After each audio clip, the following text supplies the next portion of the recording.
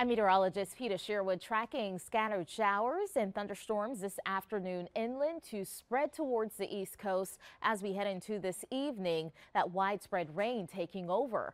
Scattered showers and thunderstorms cannot be ruled out with that push of wind moving in out of the southeast as we head into our Thursday. And I'm tracking this ridge over us to weaken as we head into the weekend. And I'm watching this area of low pressure that could develop well to the north and east of us. The National Hurricane Center watching this area as well for a tropical or subtropical development. But what we are going to see here in South Florida is that it's going to stay away from us, and some of that drier air on the back end of this area of low pressure could potentially move in and lower rain chances as we head into the weekend. So a 60% chance of rain Thursday and Friday, down to around a 40% chance as we head into our Sunday.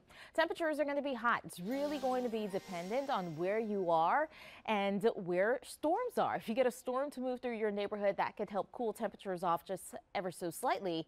91 for the high temperature on Wednesday, 92 as we head into Thursday. Temperatures picking up just a little bit with rain chances going down into the weekend, looking at a high of 93 on Saturday and on Sunday.